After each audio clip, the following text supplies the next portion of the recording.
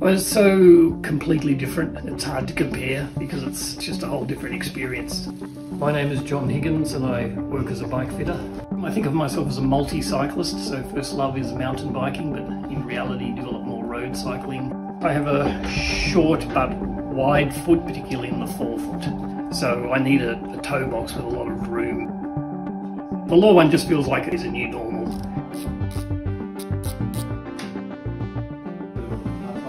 Certainly over the top there's just a sense of earlier engagement. It feels like there's a very positive clamshell on the foot.